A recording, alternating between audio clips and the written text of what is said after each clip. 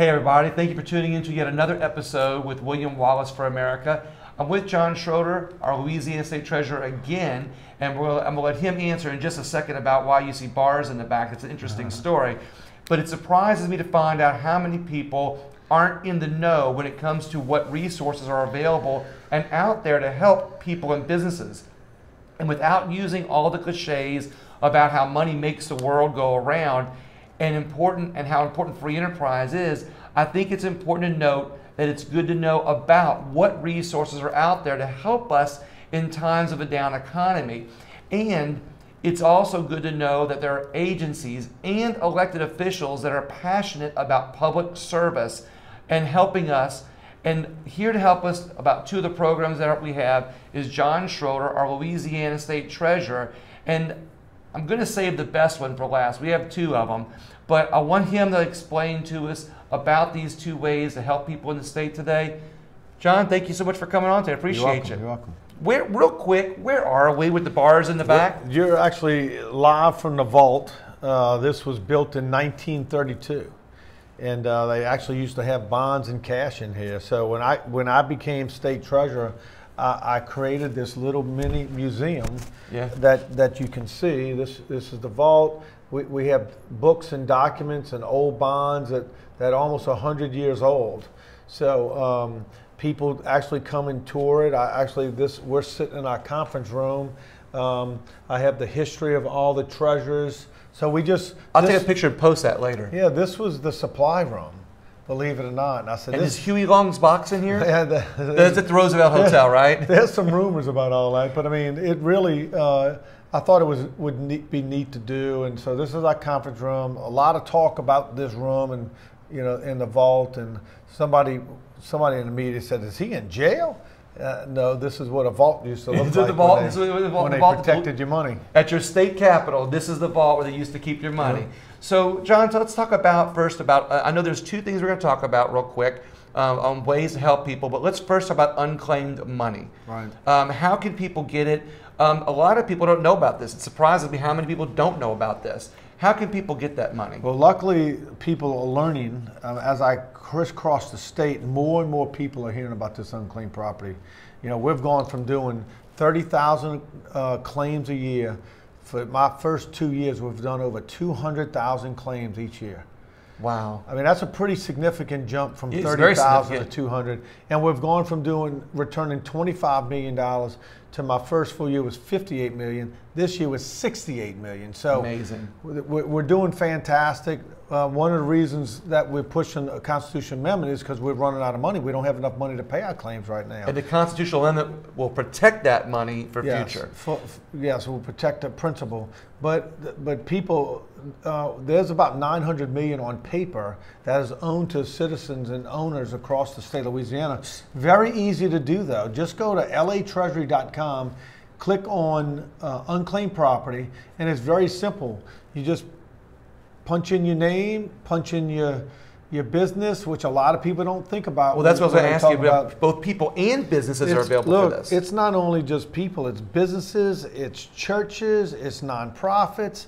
There's $900 million that belong to people. And we get new money in every year. So if you check it now, check it again. I tell everybody, just get in the habit of checking it at the beginning of each year. I'm glad you brought that up because a lot of people said, oh, I checked it already. I don't have any money. So how long did you check it? And they said, oh, I checked it last year. Well, if you checked it, you could check it every year. And you never know. You might get a Christmas bonus. My mother, when I first became treasurer, when I learned about the ins and outs of the program, we checked everybody.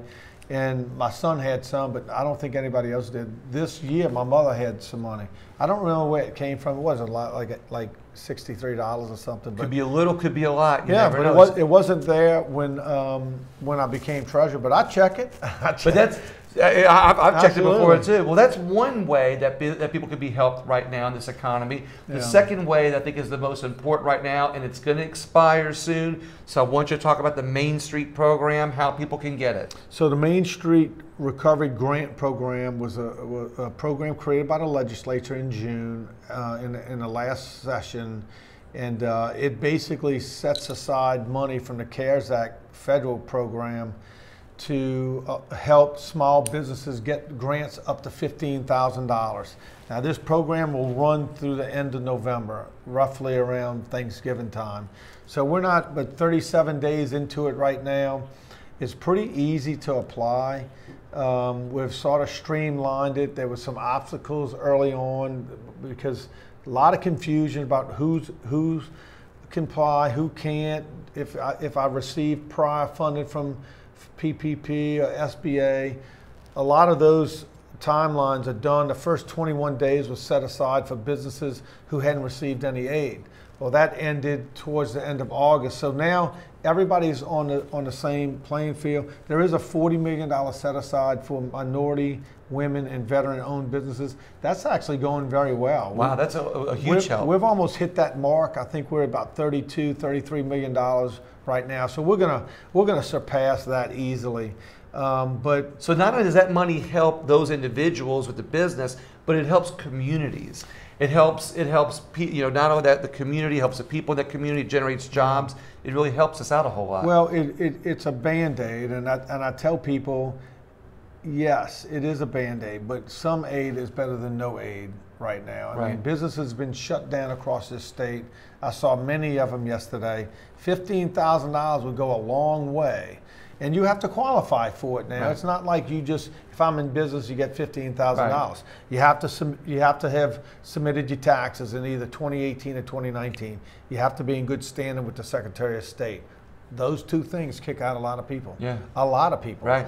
And if you receive prior aid, then you have to disclose that because you can't double dip. Some people aren't really telling the truth on that issue, and we're catching it and having to disqualify people. But just because you receive federal aid doesn't disqualify you. You just have to offset it. So if you received $50,000 in PPP and SBA money, then your expenses, your business expenses, have to exceed that amount of money. And you can get up to $15,000 if you exceed those expenses. So you said it came from the CARES Act. It was a federal government program. They gave it to the state, and now the state treasurer's office gets the opportunity to hand it out and give it to people who qualify. Where does somebody? What's the website again where people can go to apply? Sure, it's LA Treasury. I'm sorry. There's two ways. You can go to latreasury.com, which is the Treasury website, or the best way to do it is go to louisianamainstreet.com. And we have a whole website designed just for the application process. We have a call center that operates Monday through Friday from 8 to 8. So there's a lot of support there for you. You can hire your CPA to do it for you. The CPA, we just changed that recently, where the CPA can actually do the claim for you on your behalf. We've also increased the what we call the quick relief, where you can either itemize and put all your invoices, which has been a challenge. The technology has been a challenge for some people. I've heard from some people though, you don't have to be a PhD to do it. Right. It just have to take a little time to do it. Yeah. But it's very easy. Anybody can do this. But thanks to people that work as hard as you do for the people of the state, you're out there promoting it too. I mean, you talk about the unclaimed money, but you're out there promoting Main Street program a lot too. I want to thank you very much for doing that. You're talking about crisscrossing the roads, but you can now, all you have to do is download your taxes. Yeah. So we've made it very easy. But if you're still struggling with it, you can go seek professional help, and they can assist you in doing that. I love that. All right, everybody. So you've got it. We've got two ways of help. Our State Treasurer, John Schroder, has talked about it. It's easy to do. Please share this video with other people that might need to be able to use that assistance and benefit from it, and watch it again because it has some really valuable information. And again, enjoy that view in the back of where your money used to be in the state capitol. Thank you very much. John, thank you very much. Appreciate your time. Thank you.